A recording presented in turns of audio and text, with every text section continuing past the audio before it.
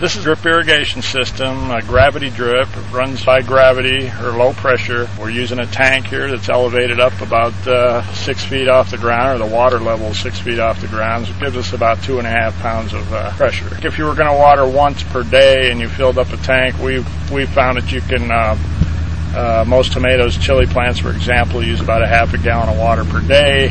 So you assume about 45 gallons out of the tank, so you can water about 90 plants per day with one tank, if you're only going to water once per day. The system just consists of a tank mounted on a stand up above the ground.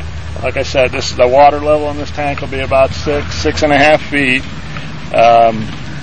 when it's full, and then of course the water level will drop. If then it goes through a valve, you just have a shut-off valve to open up the water, and then of course you got to have a filter. Anytime you have a drip system, you've got to have a filter. Now, if your water's real dirty, you may have to have a series of filters or some settling tanks to settle out some of the debris.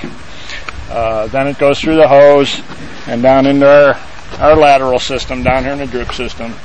And then we've got drip tape going out to the plant. Okay, this is the drip tape. It's irrigating our chili. You can see there's an emitter spaced about every 12 inches apart in this particular tape, but they can be of variable spacings depending on the tape you purchase. This one's actually 12 inches apart. You can see it's a slow drip rate for each plant. So the drip system is just watering a small area around each plant, and so you save a lot of water. You don't, out here it stays dry, you don't have a lot of weeds, so weed control is much easier also.